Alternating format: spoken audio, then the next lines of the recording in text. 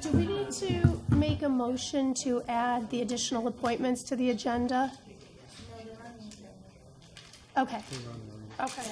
She said we do not. Yeah, because I resubmitted. Okay, perfect.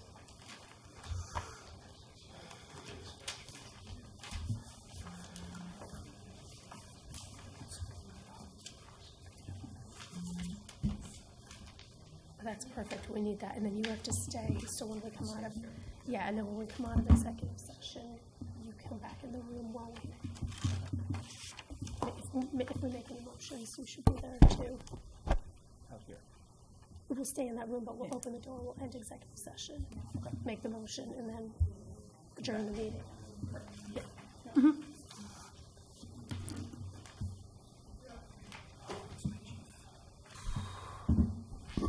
Just wait another minute or two, so it's 7 o'clock.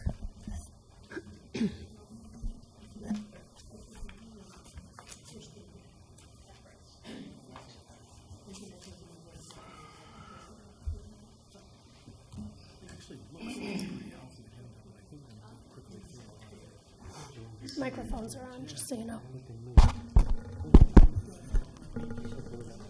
are on live, just so you know.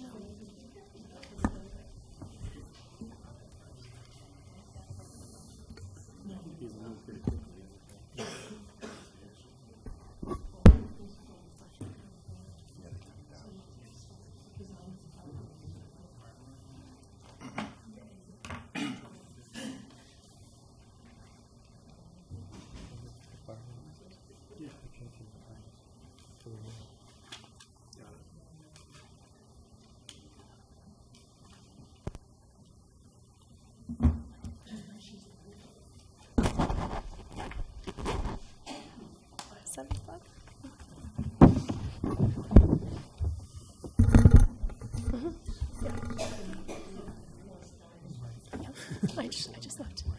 Good evening and welcome to the Monday, September 16th regular council meeting.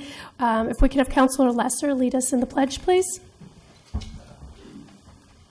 Pledge allegiance to the flag of the United States of America and to the republic for which it stands, one nation, under God, indivisible, with liberty and justice for all. Thank you. Would the town clerk please take attendance? Councilor Breton? Here. Councilor Forrest? Here. Councilor Hurley is unable to attend. Councilor Latina? Here. Councilor Lesser? Here. Councilor Rell? Here. Councilor Spinella? Here. Deputy Mayor Martino? Here. And Mayor Moran-Bello. Here. Thank you. Our first item on the agenda is a proclamation for Joan Hayes. I'd like to come on up to the podium with me, and I'd be happy to present it to you.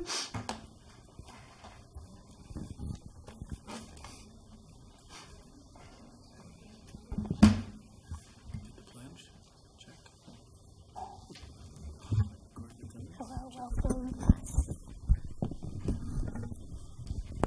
So we have a certificate of recognition this evening. Whereas Joan Haynes has resided in Wethersfield for over 50 years and has been married to her husband, Dr. William Haynes, for 54. Together they have raised 3 children who reside from Maine to Texas, which she is very fond of spending time with, and her 5 adored grandchildren. Whereas over 38 years ago, Joan started the Stroke Support Club, which provides support for survivors and their families on a monthly basis at the Pitkin Community Center, and is very proud of the work it has done and continues to do. And whereas Joan joined the Wethersfield Advisory Committee for People with Disabilities over 35 years ago, and her hard work has inspired many projects and concerns, like handicap curb cuts, parking, working with high school students on engineering projects for the community, collecting donations for Mikey's Place, the playground at the community center, and has served as chairperson and co-chairperson, earning the respect and appreciation of fellow members of our community as well as town staff.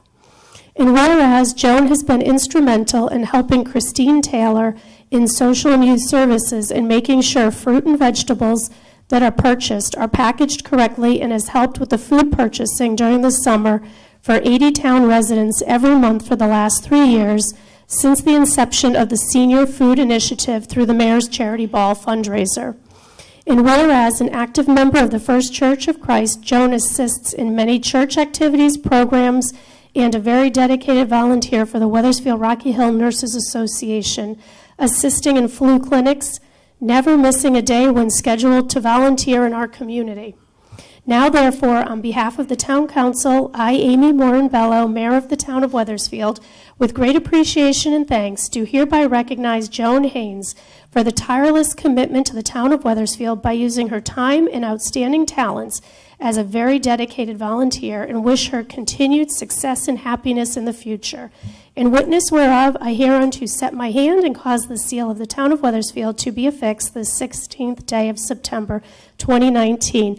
Joan, thank you for all of your years of service to our community. We appreciate it. Would you like to say a few words?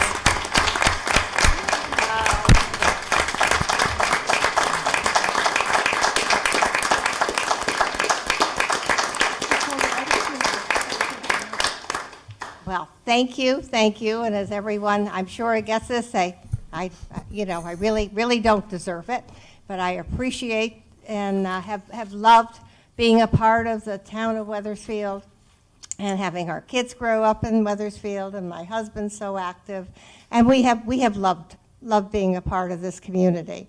And my beginning certainly was my stroke support group, but then it was Tom Lasher who came along and said that you need to be on my committee. And anyone that served with Tom Lasher with ALS, I mean, we really served, and we loved it, and to see him on a ventilator and a wheelchair, it was very inspirational. So I got a lot of inspiration from him, and thank you so much for honoring me, and I guess that's all I can say is thank you, and we'll be around for a while. My husband thinks we're going to be here forever, so we'll see. And he's a real optimist. I'm not quite so sure, but anyhow, we will try, and we'll certainly keep Wethersfield in our hearts, and keep volunteering, and that's a great thing. Thank you.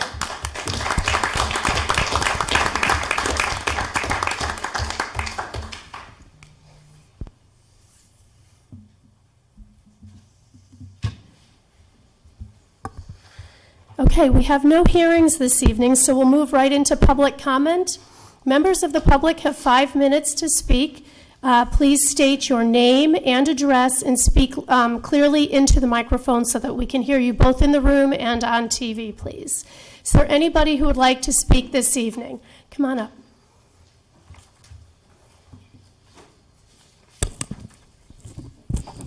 My name is Cindy Wasserman, 33 Lincoln Road. I'm here to express my concerns about the dog daycare on Beaver Road. My property abuts it, so there's the daycare, the railroad track, and then my property. I can hear these dogs barking for very long periods of time in my house, all the windows and doors shut, on a regular basis. Outside, same thing. These dogs can go on for a very long time. And additionally, sometimes you have, in addition to the dogs, you have the workers at the dog daycare yelling at the dogs. I cannot understand for the life of me why this type of facility was allowed to operate so close to a residential area.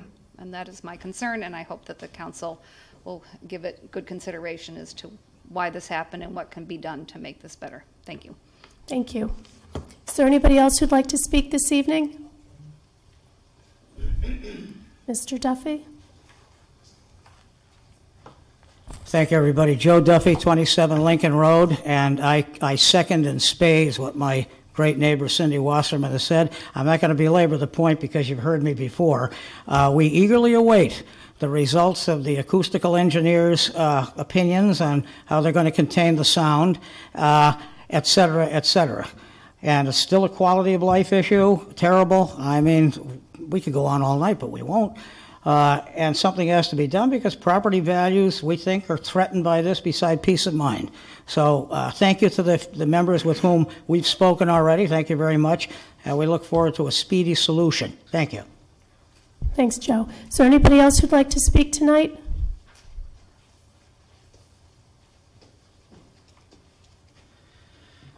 Hello, my name is Jerry Gingras, 21 Dorchester Road. I also am in the community with the doggy daycare, and hear the noise quite often, and it is a nuisance. We do have a rule in the books. 70-3 refers to nuisance, and nuisance specifically associated with barking dogs. And there are citations that are supposed to be issued in the event that this kind of thing continues. And I guess I would ask, why are we not issuing citations if there's a reason for that? And if the citations aren't addressed quickly, there is a $100 a day fine that is supposed to be imposed. So, as a resident of the community, I'm quite concerned that and I'd like, if the citations are not being imposed, I would ask that we consider imposing those citations. It is a nuisance, and it's not so much a decibel thing as it is just barking dogs as posing a nuisance to the general community. This is that community that involves the Hubbard homes, which for the town of Wethersfield, we take pride and cherish the history associated with the Albert G. Hubbard homes, and that is a large part of our community that is affected by this. So I think we do need to remedy it, and perhaps requiring that those dogs be kept indoors might be a solution that would solve a lot of problems. But at this point, if it's not going to happen, I'd really like to press on the issue of citations, and the animal control officer as well as the police are charged with handling and administering those. And I see that as a duty to the citizens of this town, not a choice as to whether we impose those citations or not. We do have a regulation on the books. Thank you very much. Thank you. Is there anybody else who'd like to speak this evening?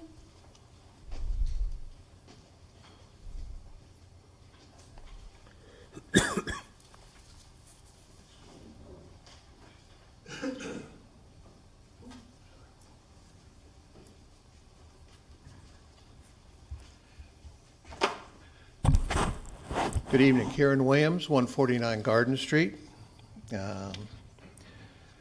5 minutes isn't enough, and if I understand, we're not supposed to ask questions. But where the hell are we? This is your 5 minutes. You may make your comments, Okay. but we do not engage in dialogue, so you have 5 minutes to That's speak. one question I do have. In a public forum and a town council with people, if we can't dialogue with one another, what the hell is the sense of meeting? I don't get it. What kind of rule says only we get to speak and we can't ask questions when we're seeking answers? Why? The rules, this is the way the Whose rules are rules is set. it? Is this the town council the rules of the representing council. the people? Mr. Williams, use your 5 minutes to speak. I'm using them, kid. That's fine, but we're not engaging in dialogue with you, Okay. so go ahead and give us So your how comments. do we address that issue going forward, if that's not a question? Or if I was to ask a question, I think I'd say, how the hell do we get that we can speak publicly with one another? How? I don't know. You don't give us a forum. We met a couple of weeks ago, the mayor, the town manager. We were told, Mr. Rell was there, we were told actions were going to be taken, letters are going to be written, results were expected, and that we would be communicated with. We've not received one phone call, one email, one letter, one update. Nothing. Zero. Zed. Zip. Nothing. Is that fair? Oh, I'm sorry, that's a question. Let me tell you then, as a statement, it sure as hell isn't.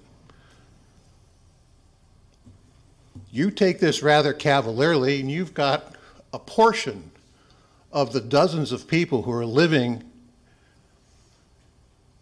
a unhappy lifestyle due to the decision that has been made by planning and zoning, which we will be at that tomorrow. If your tactic is to stall and delay, I hate to be confrontational, but we're riding this horse as long as it takes. And I'd like to follow up on Mr. Gengris's comment. Public nuisance, I'm reading our town's regs. Any animal in the life that endangers the life or health of persons or other animals or substantially interferes with the rights of citizens other than their owners to enjoyment of life or property, the term public nuisance shall include but not be limited to any animal that barks, whines, howls, makes any noise natural to its species in an excessive or continuous fashion so as to disturb the peace, except where such activity occurs on a farm. That's our rules. Planning and zoning is supposed to make decisions that protect people. And if they need help, that would be your job. Over 7 months this has been going on. When does that become unfair? Sorry, question. It is not fair. You're taking it rather cavalierly. We get the bull crap that says, it's government, it takes time. Don't buy that. Doesn't take 7 months. Not when we have nuisance laws. No person shall make, continue, permit on property owned and controlled by such person any excessive, unnecessary, unreasonably loud noises, or any noise disturbance that disturbs, destroys, comfort, quiet, repose, health, peace of others within the vicinity of the noise. I don't know. Here's something that you may not be aware of. Definition of a veterinarian. A person trained and authorized to practice veterinary medicine and surgery, a doctor of veterinary medicine. A person who holds an academic degree, in veterinary medicine, a licensed practitioner of veterinary medicine. A person trained and authorized to practice veterinary medicine or surgery, a doctor of veterinary medicine. Now, under the town's planning and zoning people, they put that umbrella under a kennel. Here's the definition of kennel. A house or shelter for a dog or cat. Same? Similar? Close? What are you kidding me? And you want to hide under that excuse because the jackass before, who's there now, just was leaving and just slid this through. Well, it covers, it does everything. Any consideration for the people? Your time's I'm not up. done yet. You have about 10 seconds to finish up, and then you can come back at the end of the meeting. 4 or 5 seconds. Okay. What is going to be the follow-up action here with when? You gave us a follow-up. You gave us a timeline. You told us you would communicate with us. It hasn't happened. What do? We're going to, you're right, we're going to chase the nuisance laws every day. I've been in contact with the chief. It says in the regs that the animal control officers are responsible for this every day. And we're also, I'll tell you now, what does a town not want? Bad publicity. You will force us to take this to every news channel, newspaper, that we have to. You're not interested in protecting us. You're interested in protecting the silly asinine law that's in the books. Thank you. Is there anybody else who'd like to speak this evening? Mr. Woodworth?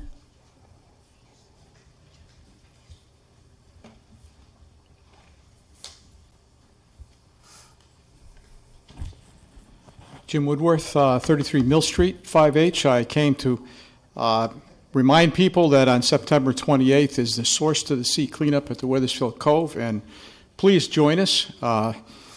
If you want to talk about public nuisances, the trash that ends up flying over 91, that ends up floating off the streets of Hartford into the Cove is amazing, and the town cleans up its bathtub ring on the park side, but the rest of it kind of flows across, and every year for the last 10 years or so, we've gotten a ton every year. It's unbelievable. So come join us, and thank you to some of the town council members who've been before, and hopefully, and everybody has a busy schedule, but if you got some time, 8 to 11 on Saturday morning, MDC, Julie McLaughlin at MDC provides refreshments and pickers and bags And we hope to have the Fish and Wildlife Service airboat, which will pick up trash from various places along the shore. Great Meadows Conservation Trust will be there. And we hope to have some kayaks or canoes to get in the corners right along the edge in the shallow parts where stuff seems to float. In particular, last year, the water was a little higher, and there was so much that was just out there we couldn't get it. So the more we can get, the less it'll be next time, I think, I hope. And the less it'll go into the ocean and do all those bad things that it does down there. Thank you very much. Hope to see you on Saturday, the 28th. Thank you. You're welcome. Mr. Young?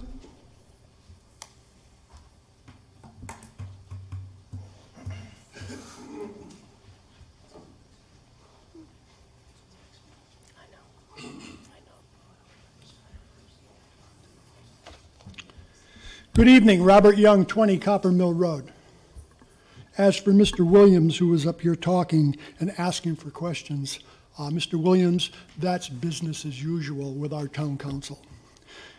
They're running for election next week, in the next couple months. Remember that. And tell all your friends, don't vote for any of them. Furthermore, Mr. Williams,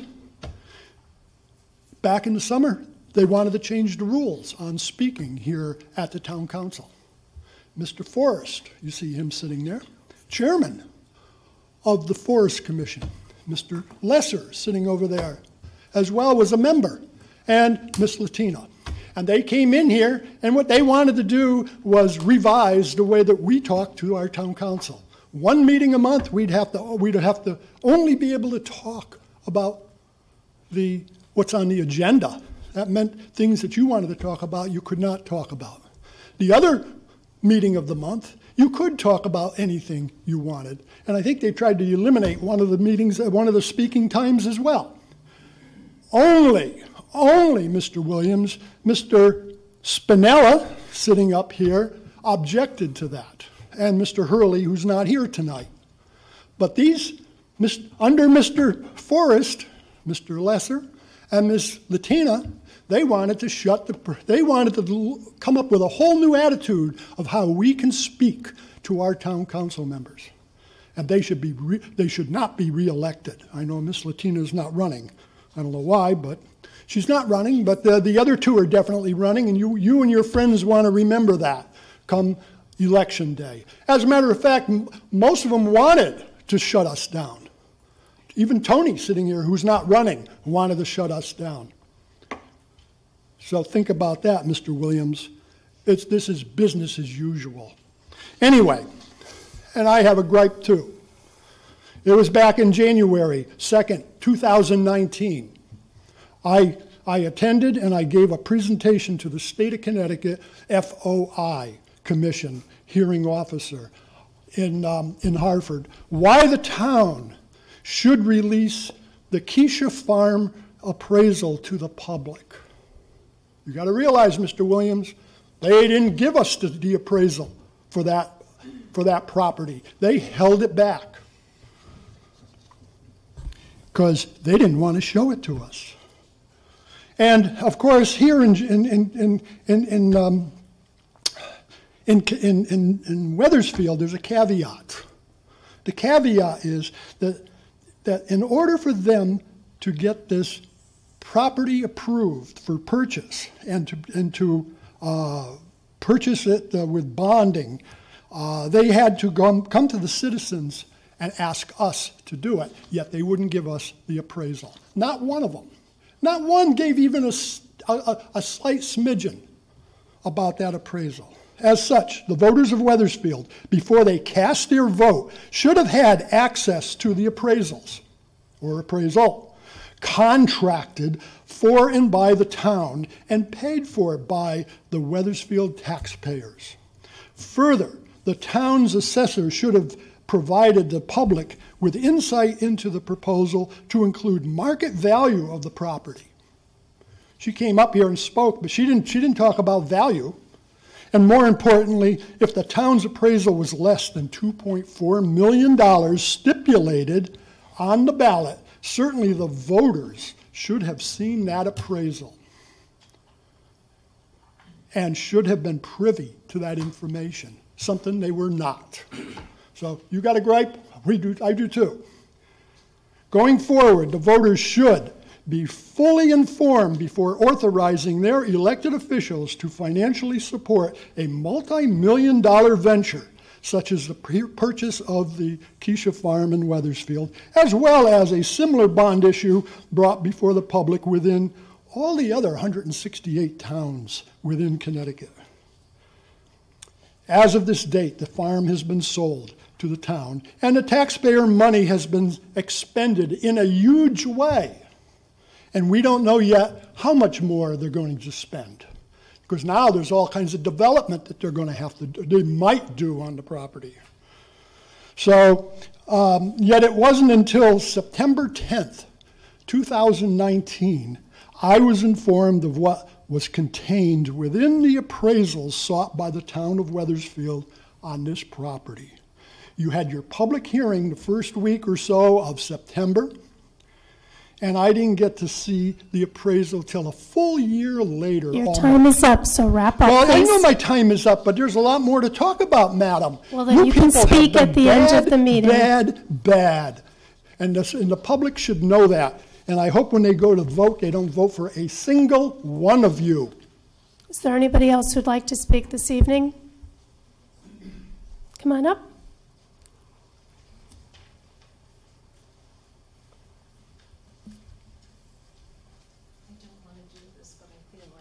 Okay, that's fine. Just make sure you give your name and address and speak right into the microphone so we can hear you. Noel, 20 Dorchester Road. Listening to the barking dogs. Love dogs, own a dog myself. I wonder if, and I know you can't answer this, if any of you have been over there to listen to this. Have you heard it? It's just, and we're retired and we're getting older, and to be out in your yard or in your house and listen to all this is distracting. And we've lived in Granby and East Granby. Generally, places like this are out in the country, not behind the post office or right in the middle of town. And just one more thing. Our neighbors, a young couple, bought the house next to us about 10 years ago, and they adopted a dog. And the dog was in the backyard, and it was barking. It was like 7:30 in the morning. And he must have been the dog warden. I don't know what his name was. He lived on Church Street. He called them and said, "You better shut that dog up because I'm going to come over and get him." And, you know, threatening. And that was one dog, not what we're listening to. There. Thank you. Is there anybody else who'd like to speak this evening? Come on up.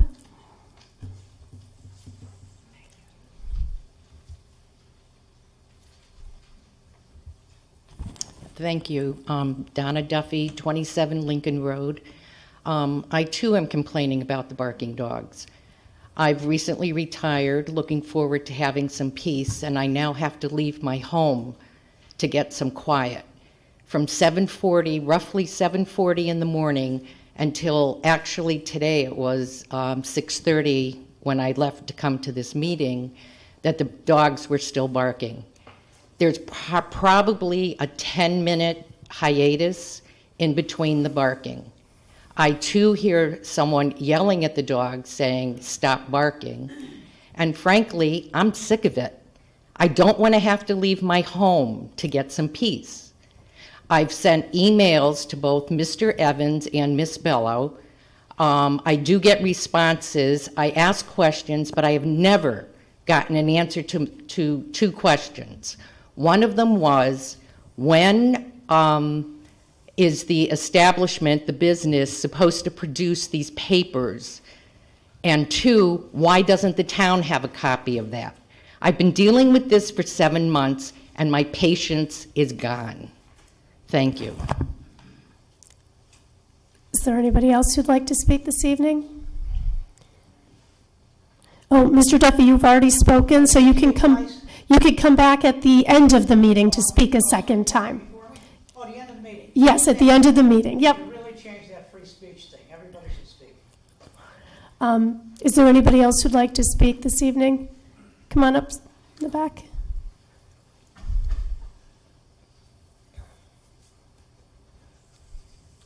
Hi, John Noel, 20 Dorchester Road. I need relief from my wife complaining about these dogs.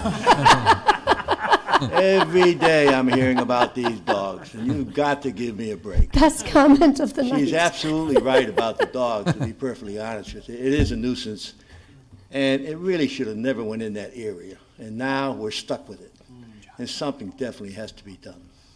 Thank you. Thank you. Is there anybody else who would like to speak this evening? Oh, come on up.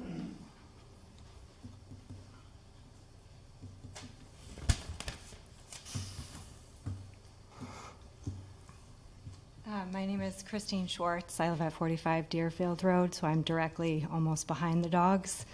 And they have been a huge nuisance. I'm not quite in retirement yet, although I wish I was. But I have, young children. We're always outside playing, and starting from 7 o'clock on, even on Sunday mornings, I can hear them. It's definitely affecting the quality of life. My house is actually on the market right now, and I had gotten feedback from 2 showings I've had from my agent with questions regarding the dogs barking. And those people that have come and viewed my home have been there for less than an hour. So you don't have to live there in order to realize the problem. We need answers. We need something done. Thank you. Thank you. Anybody else that'd like to speak this evening? Okay. Seeing no one, we'll declare public hearing closed. We'll move into council reports. Are there any council members that have reports this evening? Councilor Lesser? Thank you, Mayor. The Veterans Committee met last Wednesday, and I wanted to update you on 3 things. First, on October 19th, we are going to be helping 2 veterans at their house with cleanup. It's kind of a mini Habitat for Humanity type project, and we've partnered with a statewide group called House for Heroes, and I want to thank Deputy Mayor Martino for giving me that referral, and we're going to be doing some good work at the Veterans House. Secondly, we're going to start coffees for veterans this fall to kind of learn what's on their mind and to see what kind of things of interest or of needs. And then lastly, with the Veterans Committee, we're looking into doing the needs assessment survey for the veterans. So a lot happening with the Veterans Committee. Thanks, Mayor. Great, thank you. Councilor Rell? This isn't a report for the Planning and Zoning, but as the liaison for the Planning and Zoning Commission, it's come to my attention that tomorrow's meeting has been canceled, if I'm not mistaken. So for those folks who had mentioned that they were going, Mr. Williams, if you were going to be there, it is canceled for tomorrow night. I apologize for that and late notice. I believe I had just gotten it just a little while ago. Does it have to be another 2 weeks? Part of my question. I believe you can ask questions to me anytime. I believe it is 2 weeks. It would be the 2 week. And again, if there is enough items on the agenda, they would have it. This meeting has been canceled due to lack of anything on the agenda. How do we get on that agenda, that blessed agenda? And you have no meetings if there's nothing on the agenda. And yet you've got a massive issue that needs to be addressed, still isn't addressed, hasn't been addressed. Okay, Mr. Williams, this is council comment time. I believe the town manager will have some follow-up during his comments, but right now it's no longer public comment, it's council comment. So if you are finished, Councilor Rell? I am, but I believe, like the mayor said, you can't, if you have an application or anything like that, that's when you could bring that before P&Z, unfortunately. Unlike the town council, they don't have 5 minutes comment on any general topic. It has to pertain to action on the agenda, and without any agenda items, there's no action to be taken. Sorry. And the town manager will follow up during his comment. He has some more information on that. Are there any other councilors? Deputy Mayor? Last week was the EDIC meeting. We got an update on all the vacant properties on town, and things are moving along. And for anybody that's noticed, right next to where the Borden is going up and back was the Puritan Furniture Building. They're just finishing tearing that building down, and they're getting ready to submit an application to planning and zoning for what they want to build over there, so that'll be coming out soon. They're moving forward, in that area just on the basis of what happened with the Borden, and they're not looking for anything out of the town. The developer's doing this on his own, so we're happy to see this, mushrooming from the Borden to something else, which will improve the Silas Dean some more. Thank you. Thank you. Any other council members? Councilor Forrest. Thanks, Mayor. Briefly, redevelopment met after the Economic Development Committee. That committee continues to go out and talk to landowners and do some good matching of landowners and developers in order to start to move some of the underutilized and less dense properties in our town. And it seems like they're finding some success about matching individuals who are interested in moving their properties, and then developers coming in and talking about their vision for Wethersfield and what they can do with certain pieces of land. So that seems to be a very positive effort. In addition to, there was discussion about maybe improving our blight ordinance in certain areas, especially when we see some of these properties that are clearly have some dilapidation on them, as well as working on a streamlined process or continue to streamline a process for approvals when you deal with larger developments and the need for multiple committees to be involved, like inland wetlands, planning and zoning, and other committees. There can be a streamlined process that can be appealing to outside businesses when they want to come in and work on spending money within the town of Wethersfield. Thank you. Any other councilors? Okay, we'll move into council comments. Do any council members have comments this evening? Councilor Latina. I just want to say that Mike Hurley made it through his surgery well, and he sends his blessings to everybody for giving him well wishes. He's on the road to recovery. He still has a long way to go, but he's very happy to report that he's home and resting. So that's great news for everybody, for him especially. I did have a couple questions. I wondered, Tony, do you know whether the updates you got at that meeting about the vacant properties, whether that's going to be posted on the website, or how can we read about that? That's probably in their minutes that they put out, so I'd have to check to see when those get posted. Okay, I'm just curious, because if we weren't at the meeting, how could we find out? Yeah, and Peter Gillespie usually supplies us with that quarterly, I think, list of new businesses or just updates on vacant properties if he's gotten any headway. And the other question pertains to the Puritan building being demolished. Does that come off tax rolls immediately, or how does that work? You can always get back to us. It's just a question. The reason why I'm pausing is it's different in each municipality, and I'm not sure of the rules here, but typically after they've filed the demolition and it's been demolished, they actually have to apply to the assessor's office for them to process the removal of it. I don't know if they've done that yet, and I also should probably double check to make sure that's the process in Wethersfield, but I'll get back to you. Okay. And then lastly, a lot of the folks in the public might not understand the legislative process and Robert's rules, which is what we abide by. So maybe that's an opportunity to educate everybody. I understand you think we can comment back and forth, but we really can't, because it's our public meeting, but we hear what you have as far as your concerns are. So, how do we get answers? How do we get answers? Well, it's important that you come up and speak so that we can hear what the concerns are, and then the town staff works back and forth to get those answers. And when they don't communicate back with you, and they don't follow up emails? Mr. Williams, I've asked you not to speak. You've had your public comment. It's now council comment, and we don't like to have to speak out against people in the public, but you're being disruptive to our meeting when you ask us questions. This is now this is now our time to speak.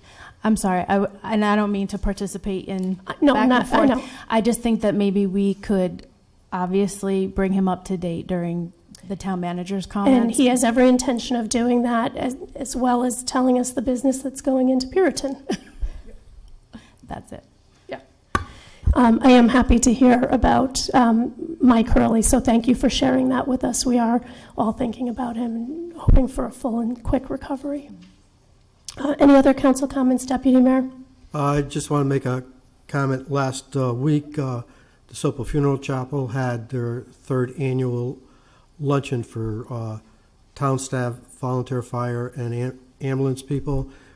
They're showing their appreciation to our staff for the job that they do and the cooperation they give to help them out during the course of the year. And I just want to commend DeSoto Funeral Chapel on it because it does wonders for the morale of our staff. Thank you. Any other council comments? Okay, I'd like to, I forgot to print this off, so I have to read it in tiny font on my phone, but just a few announcements. This Saturday, September 21st, is the Wethersfield Corn Fest on the Broad Street Green. That's 10 a.m. to 5 p.m. Like Mr. Woodworth said, September 28th from 8 a.m. to 11 a.m. is the 23rd annual Wethersfield Cove and Connecticut River Source to Sea Cleanup. Saturday, October 5th from 10 a.m. to 4 p.m. is the Old Wethersfield Arts and Crafts Fair. And I think that's it for events in Wethersfield that are occurring before our next meeting. So just wanted to let people in the public know of that. Next, we'll move into the town manager's report. Thank you, Mayor, and to the council. You really take the fun out of it when you ask all the questions before I get a chance to give my report, but I'll do my best to summarize. Just quickly, the RDA did have a discussion about the blight ordinance. Internally, staff is reviewing it, and we're waiting for Corporation Counsel, the town attorney, to give some feedback. A couple quick highlights, and again, this is prior to the attorney telling me, no, you can't do this. But we're looking to create a clearer and a cleaner enforcement process so that we can move a lot quicker, specifically on those habitual violators that we seem to be going out and reminding them on a regular basis that they're violating certain ordinance of the town. So we're looking for a shorter response time. We're increasing, or we're creating that ability to now lien properties for non-action. We're currently doing that. What will move forward from this point, if approved, is that we'll have the ability to take a first position over all other liens except for tax liens. So it's really that opportunity to add teeth to the enforcement process through the threat of possible foreclosure. I don't want anyone to get concerned. We're not going out to look to foreclose on properties, but we're trying to create that carrot or the stick type principle. If you're going to habitually violate these and they're aggressive and abrasive enough, we need to get you in compliance because we need to address blight before it becomes kind of that pebble in the water ripple effect that goes on. As part of that, we'll look to establish a fund that would create a clean and lean program that would allow us to take some of those fines and fees to come back into the into a pot of funds that could be used for additional enforcement actions. This way it doesn't fall on the taxpayer through the general fund. And as part of that a little further, and I'm going to watch Kathy Bagley and Erica Texera's eyes light up when I say this, they'll strangle me later, but to add a component as part of a housing management team, we do recognize that a number of individuals that are going through this process who may have issues with maintaining their property might have other issues that need to be addressed in a polite way and in a tactful way. So we're looking to bring our other services in to that fold so we make sure that we're providing a full array of services to the residents here. And then lastly, a lot of issues have come up recently, and I know that Councilor Lesser has also brought it to my attention a number of times, that there seems to be a lot of errant shopping carts up and down a number of areas in town. We're looking to address that through some conversations with the business owners, but also to create a level of enforcement so that we have the ability to, again, carrot or the stick, to have a little bit of teeth. So those are the quick highlights of that. In addition, I've been spending a lot of time speaking to or having conversations about solar energy and the ability to evolve the town-owned properties, to see if there's any advantages to installing alternative energy options. Councilor Forrest has brought that to the RDA a number of times. We've had a number of conversations as how we can best address it. And so over the last few weeks, I've met with and had conversations with a number of different communities around the state, and I've also encouraged CCM through the contract that we have them to do a little research for us. Because they are an independent organization, they can provide us some feedback without us a fear of a solar energy company saying, yeah, there's a tremendous amount of savings for you, and you should sign up with us right away. We wanted to create a little arm's length transaction there. And so I'm hoping to have that within the next few weeks. Puritan Furniture demolition. This just happened recently, so there was no way for you to know about this, but the old Puritan Furniture building at 1210 Celestine Highway was knocked down. They're in the process of cleaning that up. The new owner actually just recently submitted plans for that site. They're looking at 80,000 square foot commercial development spread out over 2 buildings. And the focus at this point will be medical office use.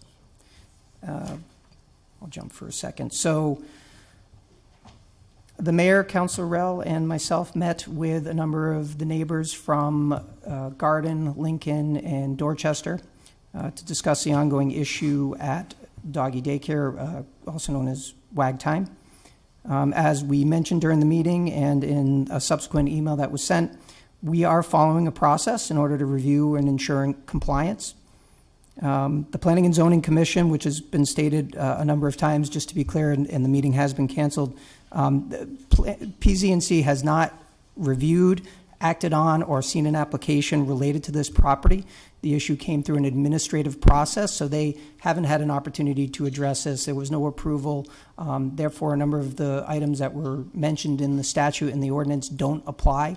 It is very common for a planning process to have similar uses or like uses as acceptable for an administrative process, and that's simply how this fell into play. That being said, a letter was sent out to the property owner to gain compliance and to ask them to provide the information that they stated that they had. We had no record of it, but we had to provide them that opportunity. As of Friday, they could not provide that information, so as of 10 a.m. this morning, we met with the owner as well as their attorney to discuss the method to go from here. They have retained a acoustical engineer who is providing information related to what might actually dampen the sound. They've also engaged an engineering firm to determine what those costs might be associated with it. They will be submitting to the Planning and Zoning Commission a new site plan as well as all of that backup information at a subsequent agenda, which hasn't been named yet. My assumption is it will be in October. I can't estimate, but I would say probably in October. By the first meeting of November, we should probably be in front of Planning and Zoning for discussion. Wanted to make sure I didn't miss anything on that.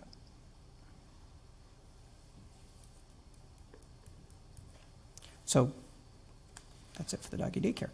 And lastly, I don't know if anyone noticed around time, but they have been filming our second Lifetime original movie in the last 2 years here in town. It's entitled Rediscovering Christmas, and it's expected to air on or around December 15th. And that is my report at this point. Okay, thank you. Does the town clerk have any communications at this time? I'd like to say we did not have the primary in September, but we do have the election in November. And we have absentee ballots will be available for people to pick up or to order. First, we would have, they're going to be due October 4th, we will have the absentee ballots in the office for availability. October 4th. Okay, thank you.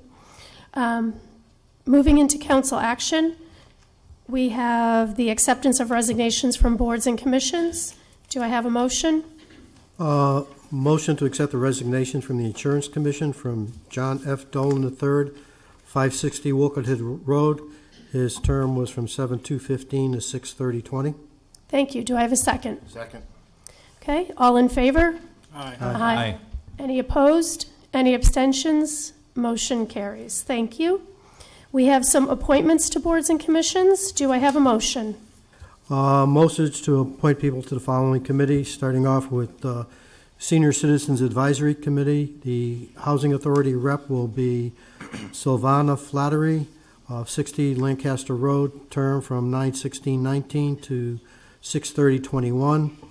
To the Board of Building Appeals, Paul Brady, 16 Church Street, from 9/16/19 to 6/30/24.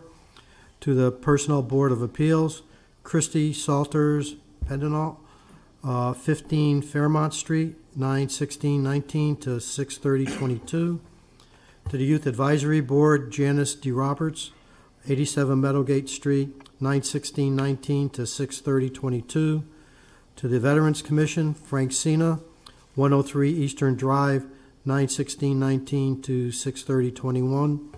And to the Zoning Board of Appeals as an alternate, Rita Ann Owen, 42 Wells Farm Road, 9/16/19 to 6/30/22. Thank you. Do I have a second? Second. Okay, we have a motion and a second. All in favor? Aye. Aye. Any opposed? Any abstentions? The motion carries. We have no approvals of ordinances and resolutions. We have no matters of unfinished business.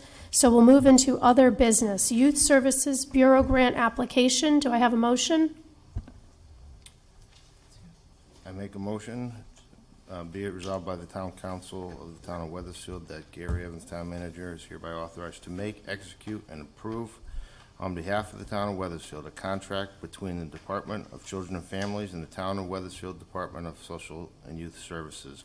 Said contract should be in the amount up to $30,764 for contributions to program services within the Youth Services Bureau for fiscal year 2019 and 2020. Okay, thank you. Town Manager, do you want to comment or shall we? Second. Oh, sorry. Thank you, Councilor Breton. Appreciate that. Thank you for keeping me in line. Town Manager, are you going to comment on this, or will we have Kathy or Erica come up? How about I do a quick one, and then we'll allow Erica to do the answer. Thank you, Mayor and Council. This is an annual grant the town has been successful in getting over a number of years. It allows the town to provide needed services to youth through the Youth Service Bureau. Grant funds will work to increase the town's ability to provide these needed services while reducing the financial burden on the taxpayer as well. And Erica Texera, the Assistant Director, or Director of Youth and Family Services, can provide more information. Hi, Erica. Thank you. Hi. Good evening. Thank you, Mayor, Town Council members, Town Manager. So, like Gary explained, we've gotten this grant for many years in the past. This year is a little different since it's not with the State Department of Education. It's actually coming through Department of Children and Families. Still the same amount for the regular youth service grant, which helps to provide services by contributing to youth service salary for personnel. And then we also have the enhancement grant that has actually doubled this year to over $10,000, and that is used to enhance services that we already have in place for youth in town. Thank you. Any council questions? Okay, seeing none, all in favor? Aye. Any opposed? Any abstentions? Okay, motion carries. Thank you. Next is Amplify grant application. Do I have a motion? I make a motion to authorize the town manager to apply and execute all documents necessary to accept a local prevention council grant to provide prevention programs for the students in Weathersfield in the amount of $5,342. And do I have a second? Second. Okay, we have a motion and a second. Erica? Thank you. So again, with this grant, we have gotten it for many years in the past. Prior to this, it has come through under CASAC, Capital Area Substance Abuse Council. And this grant offers prevention programs to youth in town, both at the middle school level as well as the high school level. And we actually started to incorporate some prevention work through the DARE program with the DARE officers as well. Thank you. Are there any council questions? Okay, seeing none. All in favor? Aye. Opposed? Abstentions? Motion carries. Thank you. Next, we have grant funds on behalf of the Juvenile Review Board. Do I have a motion?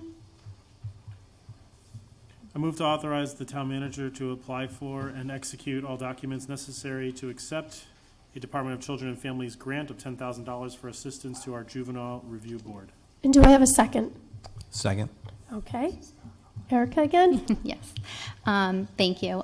So we will apply for a $10,000 grant from the Department of Children and Families to support our intensive case management with youth, at-risk youth, through our juvenile review program that we have here in town. We've received these grants for a couple years now.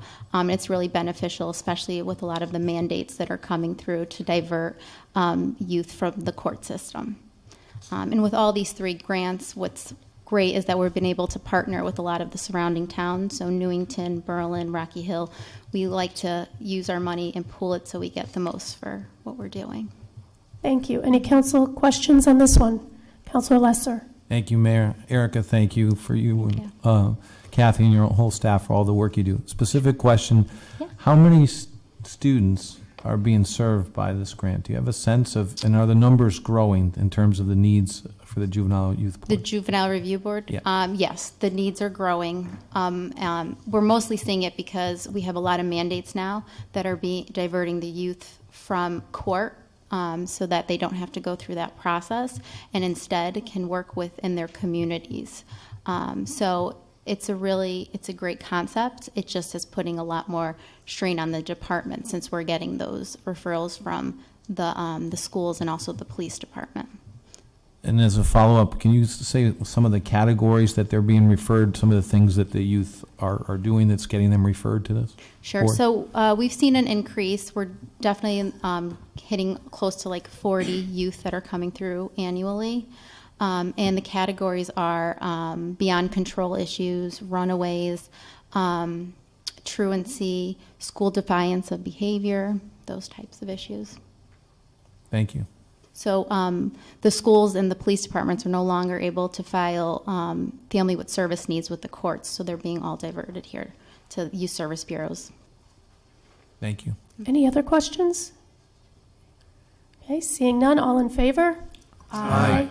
Any opposed and any abstentions? Motion carries. Thank you, Erica. Thank you. Have a nice evening. Thank you. You too. Next, we have the IBPO Local 391 Collective Bargaining Agreement. Do I have a motion? Yes, Mayor. I move to ratify the IBPO Local 391 Collective Bargaining Agreement covering July 1st, 2019 to June 30th, 2022. Do I have a second? Second. Okay, we have a motion and a second. Town Manager, are you speaking on this, or are we having the chief come up? I'll do a quick intro, and then if you have questions or anything let's try it again. Chief Citran, as well as Attorney Kenneth Plum, who helped us with the negotiation available. Very good. Just briefly, thank you, Mayor, and to the Council. Over the past few months, Chief Citran, Attorney Ken Plum, HR Manager Stephanie Asklin, and I have been meeting with members of the local police union to discuss the collective bargaining agreement.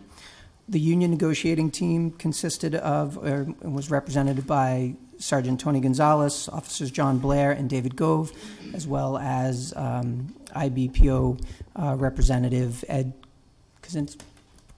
Kowalski. I forgot his name. Kaczynski. I knew I said it right the first time. Apologize to Ed. A considerable amount of time focused on operational efficiencies and maximizing the talent of this workforce while trying to keep costs in check. As we saw during the budget process this spring, a major driver of the town's budget was actually legacy costs associated with retirees. And as I said during the budget presentation, this is not to suggest that these individuals did not earn their retirement. That's not what this is about. This administration continues to focus on keeping those costs manageable for the future. So as such, we went into contract negotiations to achieve 2 major outputs. The first is that we're really looking for an opportunity to level out the long-term costs of maintaining an active workforce while reducing the future costs that are burdened on the taxpayers. And the second was we were looking to ensure the Wethersfield Police Department remains competitive in the job market in terms of salaries and benefits without breaking the bank. My opinion is this collective bargaining agreement achieves both of those outputs. With any negotiation, there was a lot of give and take, a lot of lively conversations. So I want to take this opportunity to commend the union for working through our differences to find that common ground. Trying to coordinate an operation that is 24/7, 365 days a year is not easy. So I also want to take an opportunity to commend Chief Citran for a number of new efficiencies and initiatives that were agreed upon as part of this process. And lastly, I'd like to thank Stephanie Askelin, who was the lead negotiator for this, who unfortunately could not be here tonight, as well as Attorney Ken Plum, who did his best to keep me on track during this entire process. So with that, if you have questions or concerns, I'm happy to address them. Okay. Are there any council questions? Councilor Latina. It may just be administrative. It's a 4-year agreement, but the dates say 2019 to 2022. That would be an administrative miss.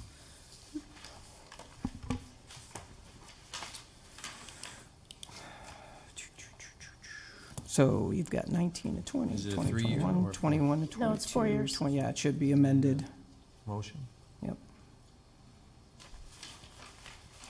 Nice catch, Councilor Latina. Thank you. Yep. Gary, recommending us amend the motion to June 30th of 2023? That is correct. Okay, I move to amend the motion and strike the words 2022 and replace them with 2023. Okay. Do we have a second? Second. Okay. Let's vote on the amendment first. All in favor? Aye. Aye. Any opposed? Any abstentions to the amendment? Okay, so we now have an amended motion. Are there any other questions on the contract? Okay, seeing none, all in favor? Aye. Any opposed? Any abstentions? Okay, motion carries. Thank you. Next, we have the Town Hall Library Cooling Tower replacement. Do we have a motion? I make a motion to purchase an Evapco cooling tower in the amount of $85,000 using funding as approved under the Capital Improvement Plan. And do we have a second? Second. Okay. Town Manager, are you speaking to this, or shall we have Sally come up? It's always fun, but I'll do, if it pleases the mayor, and if it's okay, Go right I'll do ahead. it. You can start in. As mentioned in the agenda form, $85,000 was set aside to replace the cooling tower as the unit has reached its useful life and the louvers on the outside of the building are not preventing water from penetrating and entering the building. So in order to keep costs down, if approved, we're going to look to keep the existing piping and just replace the mechanism on the inside of the tower, which, and Sally can correct me, was installed in or on or about 1993. It's rusted out in a number of places, and it's becoming costly to repair. I walked the unit myself in the area, and I was impressed with Physical Services' ability to creatively sustain life.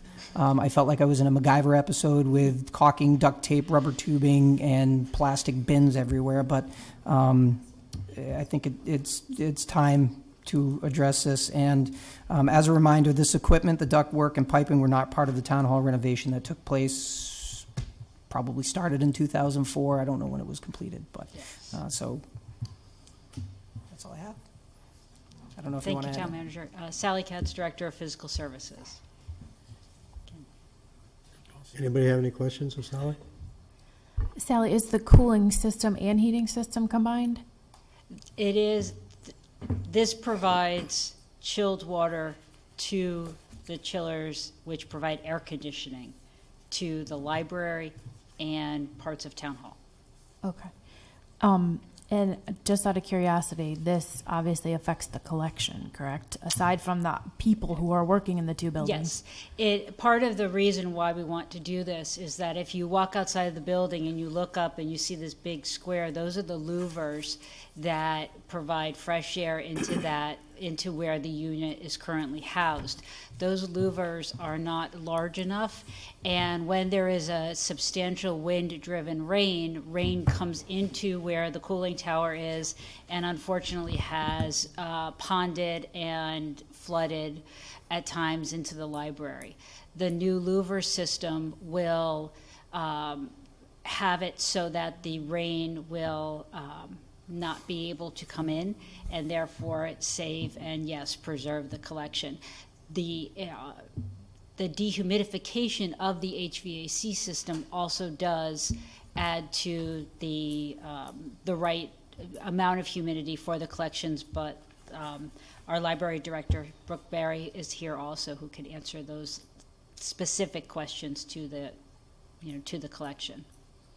Thank you. Are there any other questions from councilors? Councilor Rell. Thank you, Sally. This goes to the question or the concern that I have of when the replacement cooling tower is installed. Mm-hmm. Will the contractor who's installing it be in charge of making sure there's no leaks, that the roofing material is sound, and that if there's any problems? Right. We'll be working it actually on a from 3 different angles. We have Tremco, who is our roofing consultant, who will be a part of the team. We have the people from the company who is doing the installation. We also have our people who are the ones who have been servicing and working with the equipment since it was installed, all there during and throughout the installation process, through the testing of all of the equipment, and making sure that we get signed off on the warranties and that we have a guarantee that what we purchase will work and that will work efficiently, and that we have all of the appropriate warranties and operations manuals available to us moving forward. Good.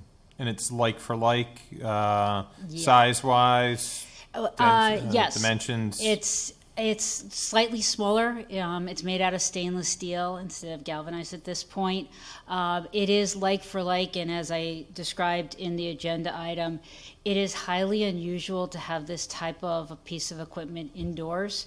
If you travel around, they're always outside. We looked for outside alternatives, but unfortunately the way the building is oriented and the rose garden and other things around the library, we really couldn't move it from this spot. And so this particular unit fits in there and allows us to use, which is why we wanted to go sole source, use our current ductwork, which is in good shape.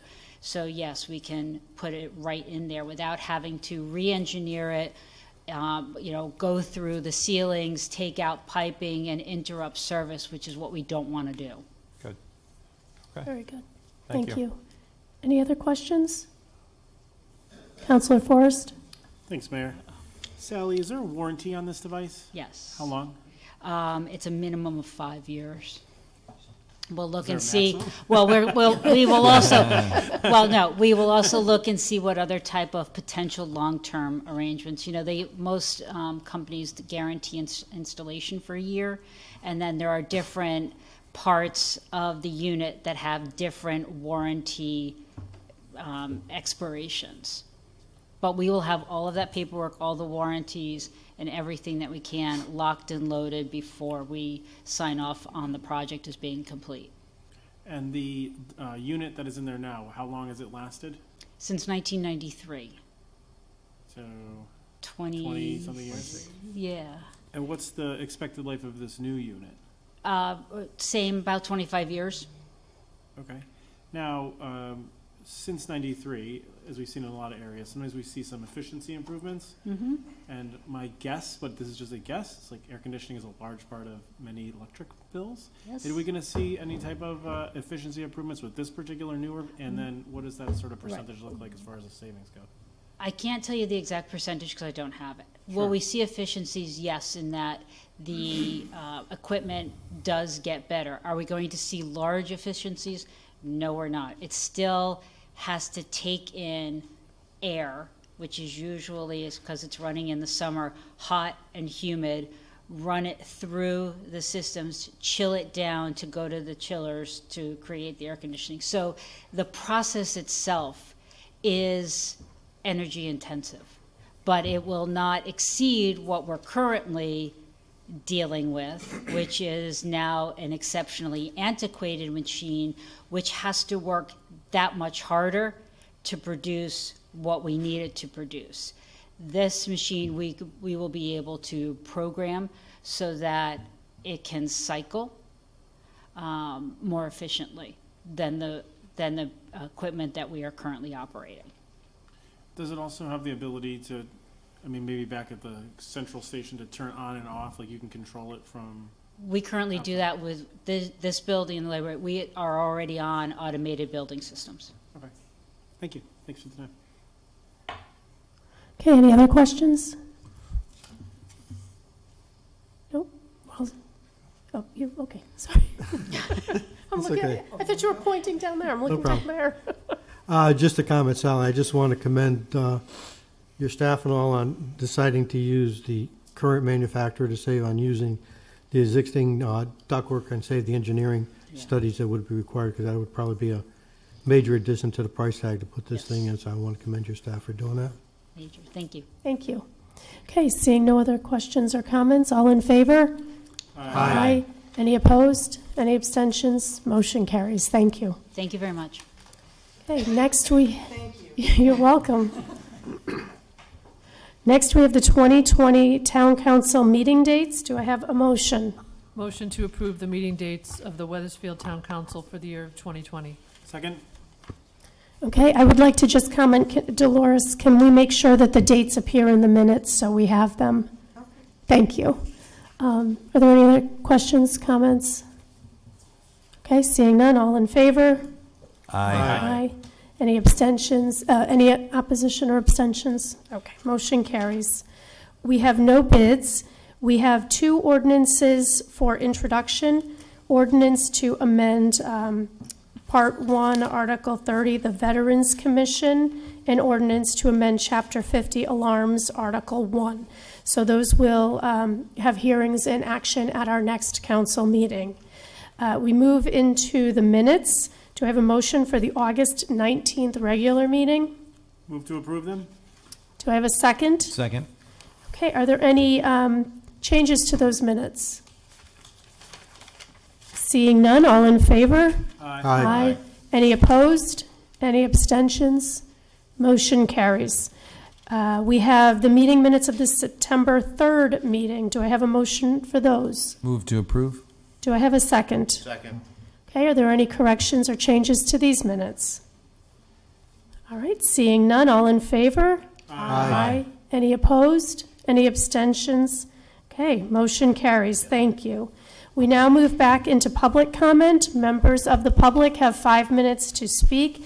Make sure you state your name and address and speak into the microphone. Jerry? Oh, Joe? No, go ahead. That's it. You're up. Go ahead. Well, he raised his hand, so I was calling him. Well, ladies and gentlemen, thank you for listening. I didn't see, I saw with a few people a little flicker of interest. Joe Duffy, I'm still Joe Duffy. Still Joe Duffy. Still at 27 Lincoln Road. Still putting up with the noise that gentleman's wife is sick of. Okay? I just want to suggest, Gary, your presentation of the issues, I know you got a lot of important business here, but your presentation of the issues was so brief and lacking in passion, I thought I was reading Caesar's commentaries on the Gallic Wars. You know, very brief. Number one, I would appreciate, I'm sure these people, what I'm speaking for myself, as I always do, I would appreciate if there's any meeting being held, could you please include the people at Lincoln Road and the people on Garden Street? Okay, I don't know why you would meet with, one sector and not with the other. We haven't had a meeting with you. I take umbrage at that. That's number one. I'm in a meeting wherever you met. Any questions for me?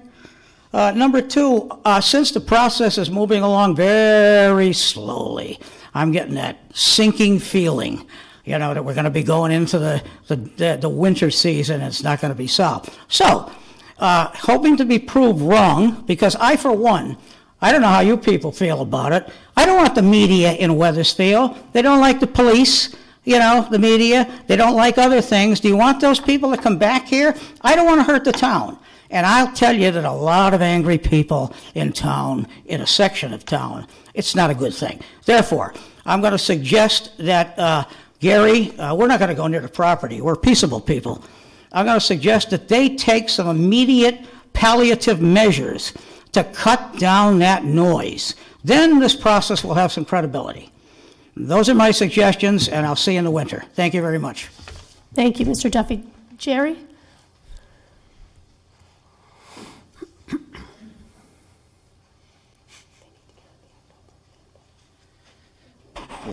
Jerry Gingras, 21 Dorchester.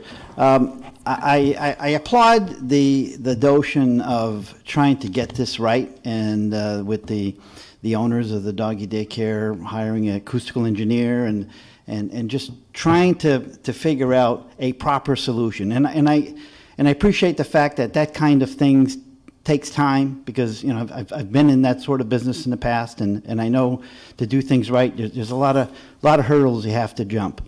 My focus is on a totally different issue than that.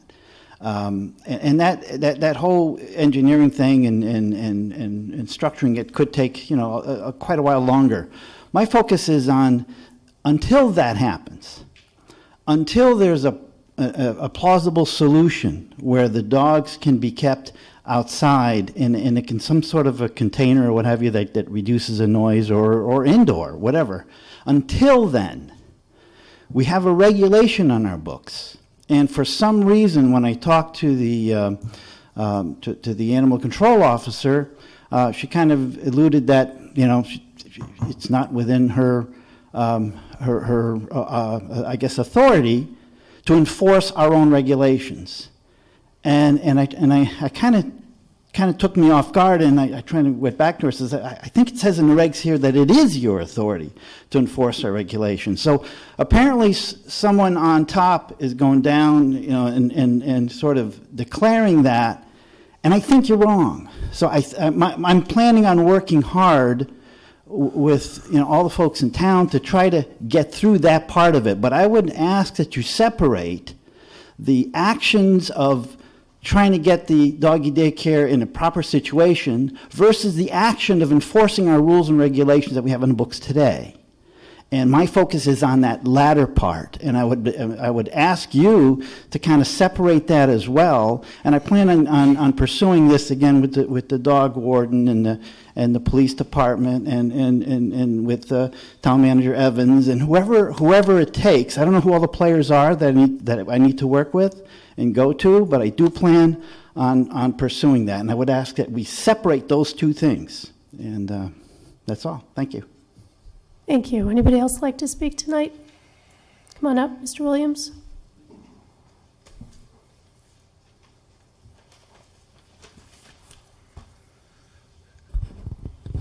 Karen Williams, 149 Gardner Street. I think normally I would apologize for not following Robert's rules, of which I'm very familiar with.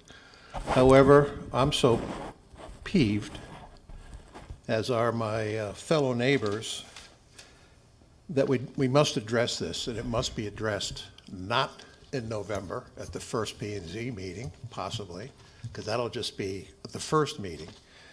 Following Jerry, Town Regs 70-5,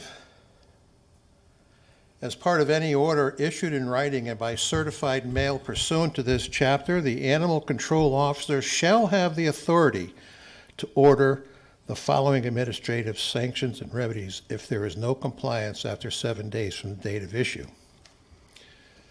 I'm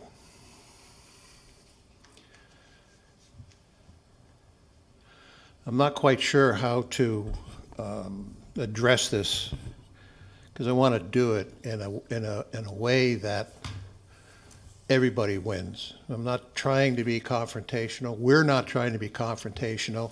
Trust me when I say this, and I can't say it with any more simplicity.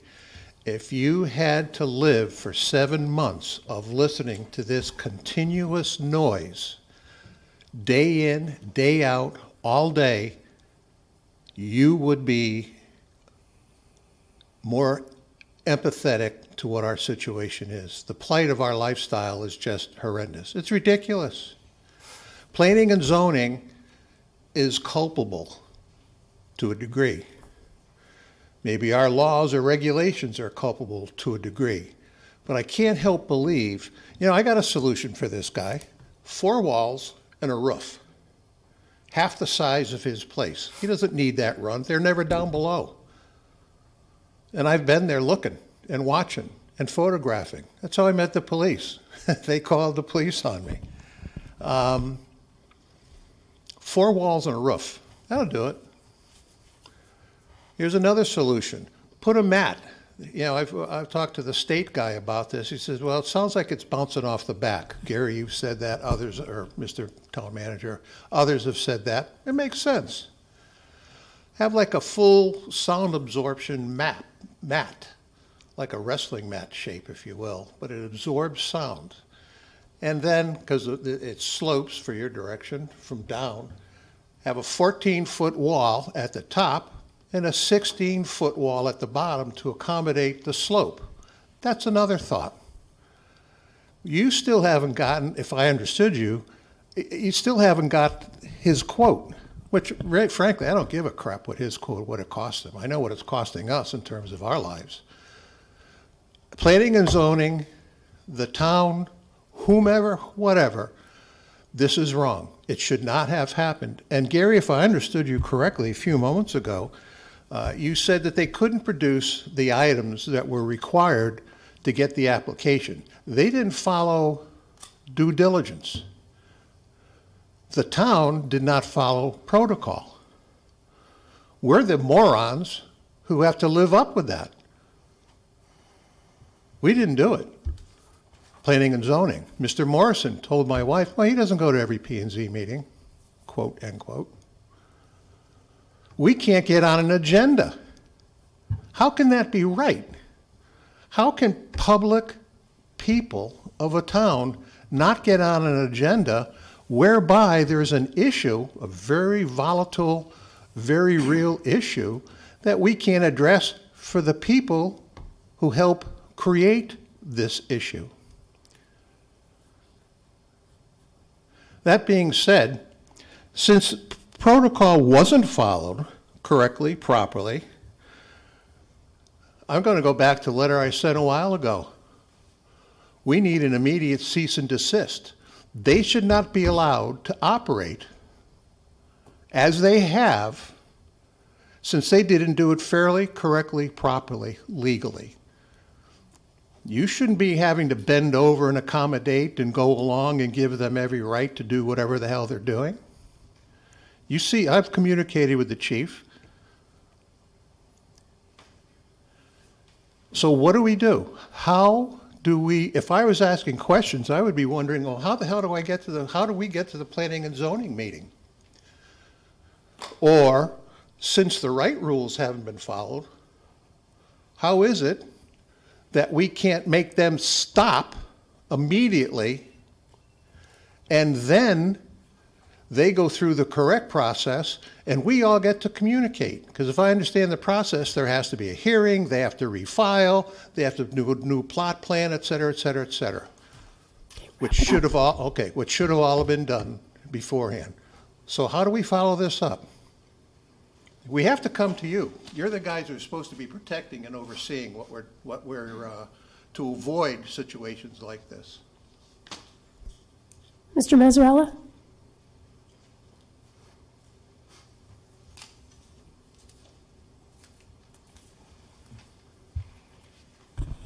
Tom Mazzarella, 600 Walcott Hill Road. Just for a little information for some of the people that are speaking, I have attended planning and zoning meetings for the last 3 years. I don't think I've missed one. At the end of their meeting, there is a portion where they allow the public to speak on general matters. It doesn't have to be an item that's on the agenda. For an item to be on the agenda, someone has to be applying for something. So you can go to the meeting. I would mention it to the chairperson at the beginning of the meeting. I'm a regular there, so they don't really usually ask me if I have anything to say. So, but they are very accommodating. They don't have a timer, so you're allowed to speak as long as you want, and they do converse back and forth with you. You may not get the answers you want to hear, but they will at least entertain you. Thank you. Thanks, Tom.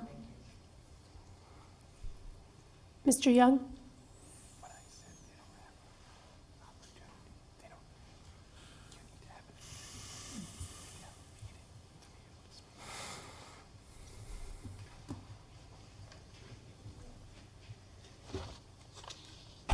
Good evening again. Robert Young, 20 Copper Mill Road. As I was talking earlier about attending the FOI meeting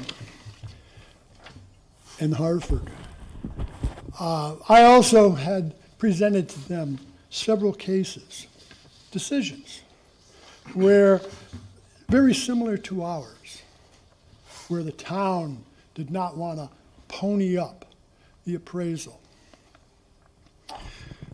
of a property that they were buying. And I came across a case, it was called Penny A. Bray. And this was, the docket number was 87-281, dated November 3rd, 1987. This particular case, without going through every line item, it says that it found that the question of whether the acquired property that was being priced at $8.75 million must be decided in a public referendum, which has not occurred yet. That same like in our particular case. It went on to other issues, and then it said that the complainant, that's the person from the public who was complaining, was dismissed. Then it went on and said, while the Freedom of Information Commission finds a legal basis for the respondent's claim of exemption from the general rule of disclosure, the complainant herein is right in pressing for full disclosure of all details of the appraisal report, because disclosure under the circumstances of this case is supported by the intent of the legislature when it adopted the Freedom of Information Act. The failure of the respondents, that was the town, to provide public access to the appraisal makes the decision in the upcoming referendum less likely to be well-informed decision. And that affected all the people in Wethersfield. Every voter that went in to vote didn't know what they were voting for as far as value goes. They didn't know where the value even was for that property. But you folks had bought and paid with taxpayer money an appraisal that you refused to put out to the public to review. And every member of this town should have had access to it. So it goes on. Thus, the commission urges, I like that word, urges, the respondents, that was the town, to make the appraisal available so that the members of the public can make an informed choice when they vote on the referendum concerning land acquisition. So the guy gets thrown out of FOI. He's told he doesn't have any right under the law. But FOI says, but you should have had it. And this was back in 1987. And nothing has happened to that law ever since. So I complained. And I told him, I said, public hearings promote transparency. And they provide the citizens with the insight and information that citizens might otherwise not be aware of. And of course, in this particular case, nobody knew what the value of that property was. All they knew is you said that you negotiated, and even Mr. Forrest sitting over here says it's probably fair market value. I continue to doubt that. I continue to doubt that very much. And this issue is going to continue. And the state of Connecticut, as bad as they are, they decided that the citizens who eventually are responsible to pay for this property, they're not capable. They're not capable enough to make real estate purchase decisions. They're not knowledgeable enough. The state of Connecticut is just as bad as you are, because they said that. You said the same thing, that we're not capable. And I brought you over the course of a number of months how many properties that were in the $15,000, $20,000, $25,000, $30,000 range in our area here.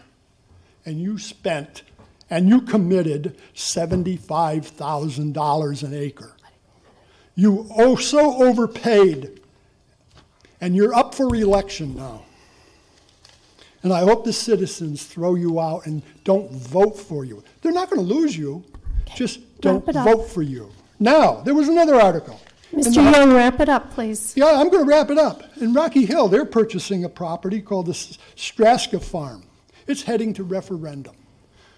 A couple of weeks ago, I contacted the town manager, and I says, hey, can I see a copy of the appraisal?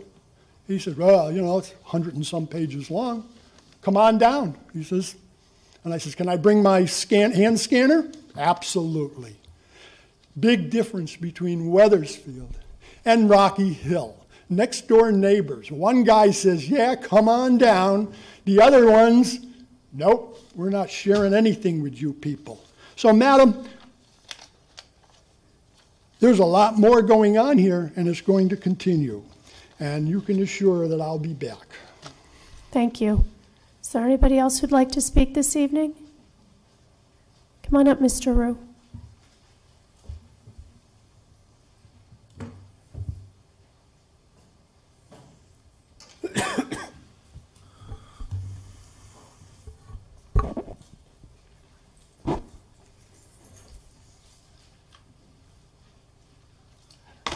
George A. Rue, 956 Cloverdale Circle.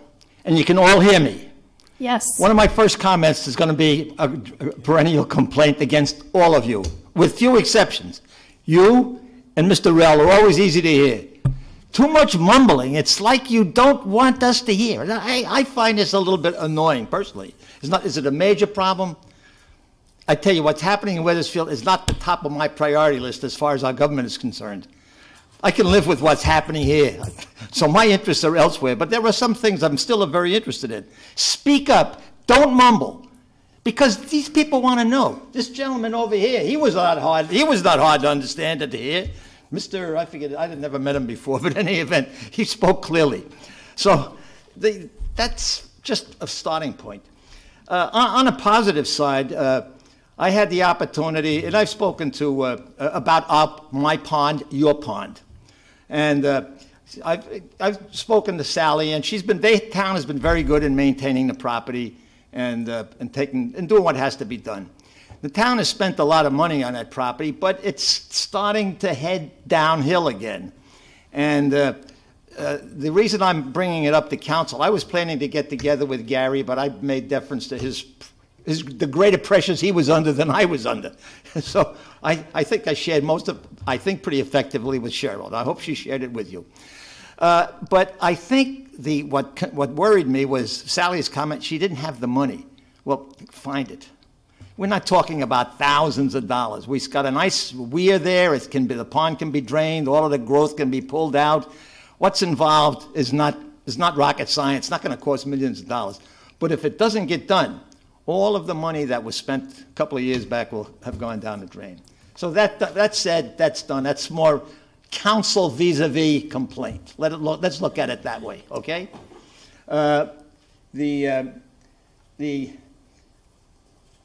Ken Lesser's comments about the Veterans Commission, it kind of struck a familiar tone to me, or a sensitive tone to me. And I think what I sensed and could hear is helping is fine, and I think that's some veterans are really going to need help. A lot of them do. Okay, maybe some of them are not as fortunate as me. I don't come down here crying about the blues about, do this for me, do that for me, except take care of my pond. That's about the only thing. So, but I think you don't want to lose sight of, and again, these are some thoughts I'm sharing with you vis-a-vis complaints. Don't lose sight of what these guys, and me to a degree, fought and died for in World War II and all of the wars since. Freedom of speech was high on the priority. And I believe, and I sense this, that many members of the community, they just don't, when you say, keep quiet, your 5 minutes are up, I think it rubs people the wrong way. And I've been coming to these council meetings longer than at least some of you have been alive. And I can remember the times where we could speak, not forever, but, until the thoughts that people wanted to convey were complete. And I think there's a certain level of flexibility that ought to be built into your time. I've been paying attention. Now, these meetings were about an hour and a half, and I can remember times when the council meetings regularly ran until 10, 10:30 at night, because there was a lot to do.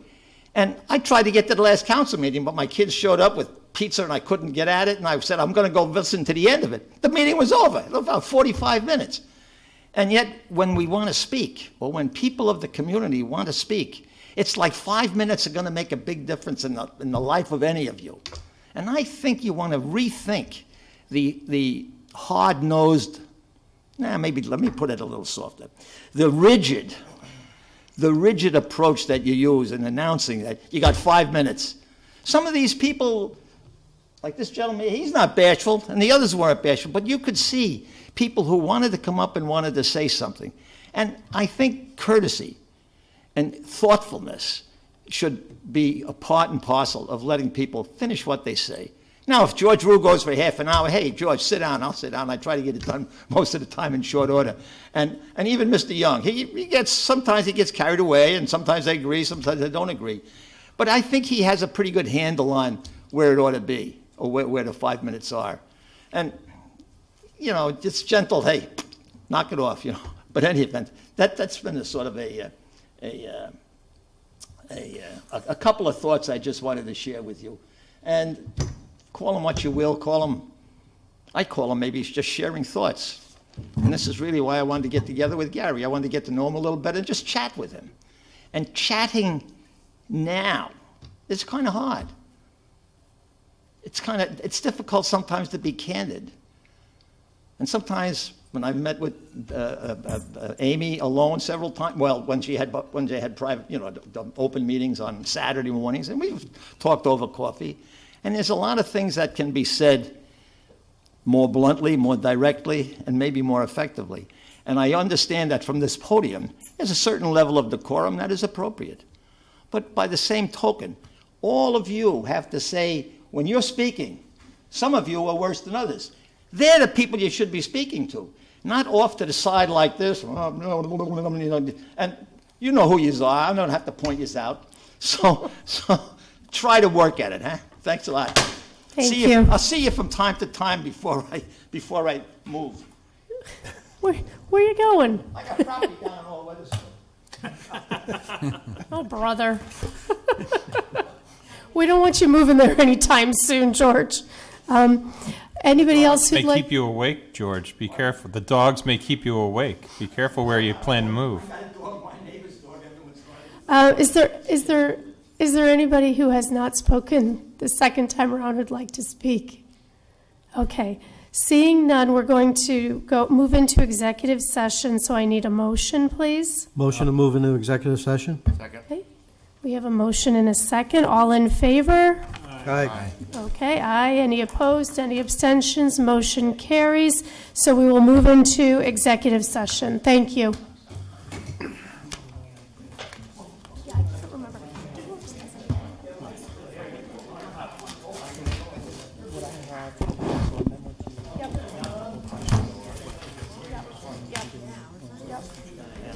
That's available.